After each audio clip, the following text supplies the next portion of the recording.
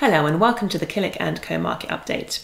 This week, the latest inflation data for the UK has been published, and the headline number for CPI, or the Consumer Price Index, came in at just 0.3%, and that is far below the Bank of England's target rate of 2%.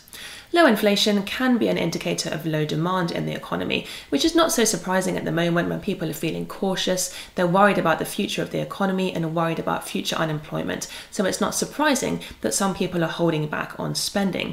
But another factor is certainly that we have not been able to spend money on things that we used to spend money on. Let's take a look at the latest data for the household savings ratio. This is defined as the percentage of UK disposable income that is not being spent.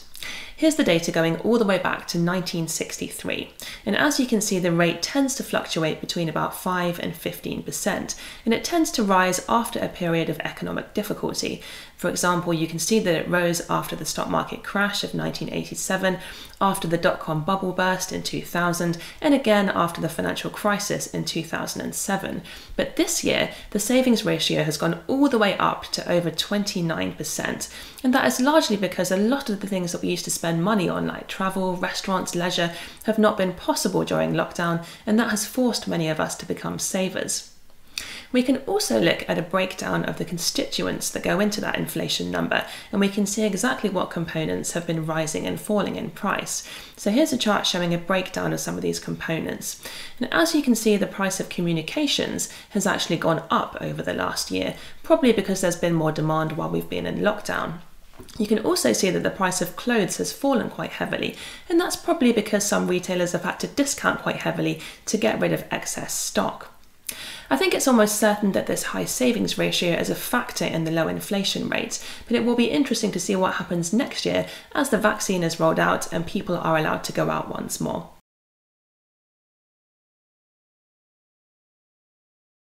Apps that offer trading on a so-called commission-free basis have become very popular this year. With live sports not really happening, it's thought that many people who used to gamble on live sports have turned instead to gambling on the stock market. One source predicts that up to 25% of trades that have taken place on the stock market this year have been placed by retail investors, and that compares to about 10% in the year 2019. Perhaps that's one reason why there's been so much volatility in the share prices of well-known brands such as Tesla.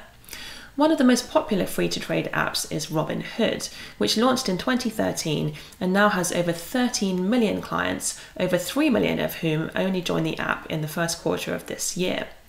So if there's no dealing commission, how do these apps make money? Well, when Robinhood receives an order, it sells that order on to a market maker who is keen to execute that trade.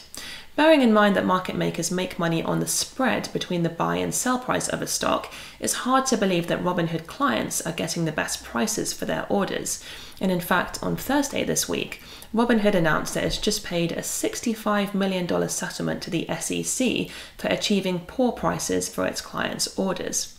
And then on Wednesday this week, the regulator for the state of Massachusetts announced that it is suing Robinhood for gamifying investing, for encouraging beginner investors to gamble on the stock market, and for not doing enough to protect these investors. And that's bearing in mind that about half of Robinhood's clients are first-time investors. This lawsuit could have real implications for other trading apps, so we'll be watching the situation very closely to see how it turns out.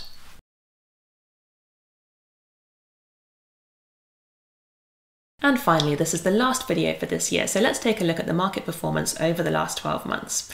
As usual, this chart is indexed, so it shows the percentage return in the S&P 500 in the green and the FTSE 100 in the pink over the last 12 months. As you can see, the S&P 500 is up over 15%, whereas the FTSE 100 is down over 13%. Both indices are actually up over the course of this week following some positive commentary from the Federal Reserve over in the US. The central bank has emphasized that it will be keeping interest rates lower for longer, and that has helped to support markets.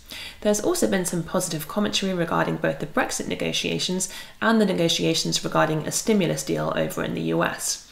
So it has been a difficult year, but things are starting to look up. We wish you all a very happy Christmas and a happy New Year, and we look forward to seeing you all in 2021.